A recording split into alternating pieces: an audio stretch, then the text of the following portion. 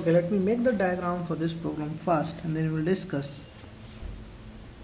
So this is figure 1.30.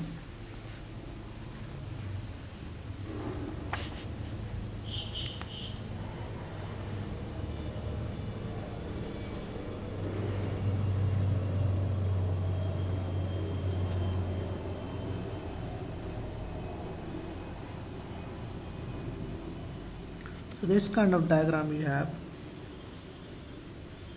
and then there is something like this. They call this distance as S, this distance is small h, and this distance they have written as capital H. This point is A. If you copied this figure, then I can discuss what problem says. So let me read the question. A small object, a small disk slides down with initial velocity equal to 0. So this disk slides down this inclined plane with initial velocity 0. So U is equals to 0.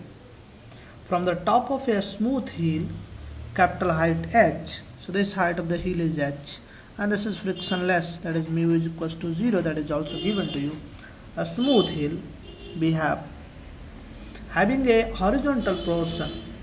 So this portion is horizontal. So this portion is horizontal. So you have to assume. So this means when this is rolling over this, when this disk is rolling over this smooth horizontal surface, it will have only one component of velocity in this direction. Because this is a horizontal surface, it can only move in this direction, it cannot move in the vertical direction. So it will have only one component of velocity, and let us say velocity will have only, let us call this velocity is v, it will have only in horizontal direction. Let us call this x-axis. So I can say velocity will be only in the x direction.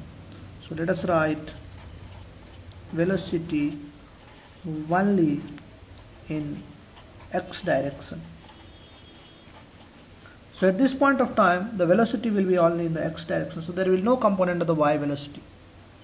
The question asks, what must be the, let me read, horizontal height is, what must be the height of the horizontal portion h to ensure the maximum distance s covered by the disk.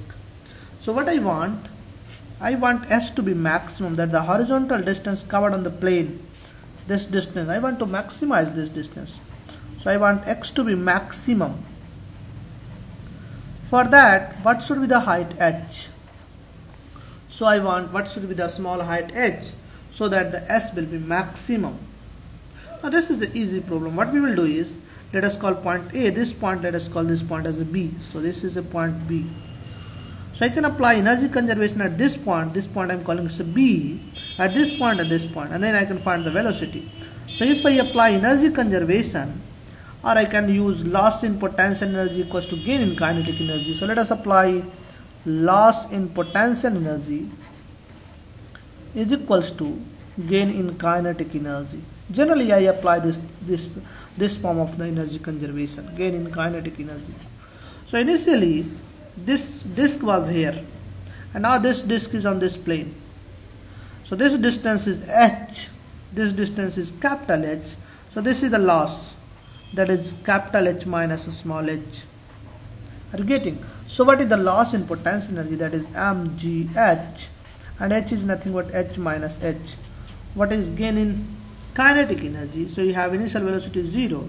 Now here you have velocity v. So gain in kinetic energy will be half m v square.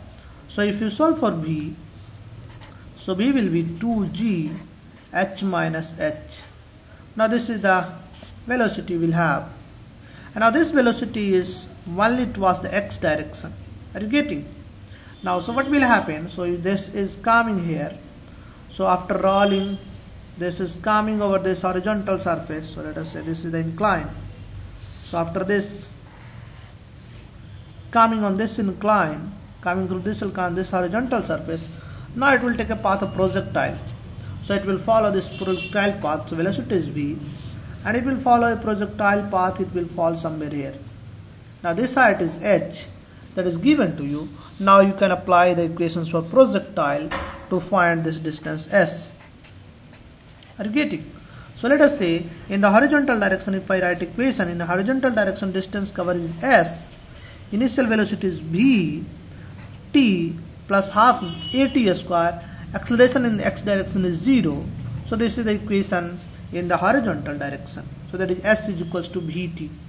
So s is equals to vt, that is equation in the horizontal direction. This problem is easy one.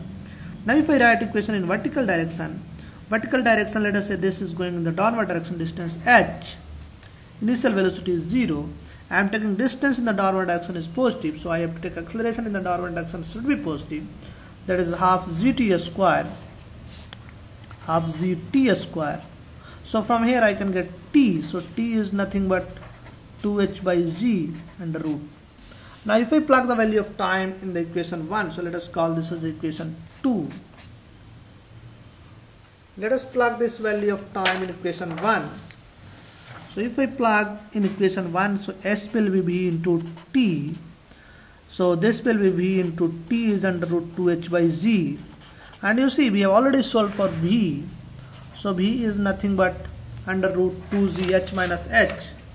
So plug the value of v under root 2z capital H minus h. This is the velocity into under root 2h by z, this is total distance. So g cancels out, so we will have s is equals to, g cancels out, so we will have 2h minus h into h, and 2, you will have this 2 into this 2, so 2 will be outside. So this is the total distance covered. Now what I want to do is, I want to maximize this distance. So I want maximum s. So now if I have a maximum s, this also suggests me I can maximize s square. That is because of if s is maximum, then s square will also be maximum. So why not we maximize s square? Because then I don't have to consider the root. Maximize s square. Same thing. So if I maximize s square, so s square is nothing but 4, and this is h minus h into h, or I can write 4h into h minus 4h square. Now this s square is a function of a small h because h can be varied. So I can differentiate this equation, ds square by dh. This will be 4h, now this will be h into h, and now for to be the maximum s, I have to equate this is equals to 0. So from here I am getting h is equals to capital H by 2. So the condition for s to be maximum is small h should be half of the capital H. This result you can remember. Now you see what will be the s is nothing but, you see here, that is 2 times under root h minus h into h. If I plug the value of a small h, so this is h minus h by 2 into h by 2. So we will have 2 into h by 2 into h by 2. So we will have 2 into h by 2. So this is the, and this will be the h. Are you getting? So if you multiply and divide by 2, so you will have h. So the maximum displacement that will be reached by the disk is h.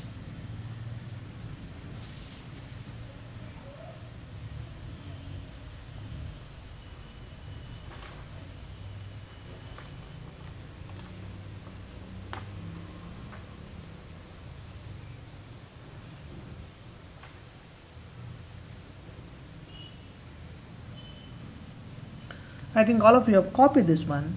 There is nothing in this problem. Only simply you have to find s. You have to use the energy conservation and you have to apply the parabola equation. So concept of parabola. So two things is here.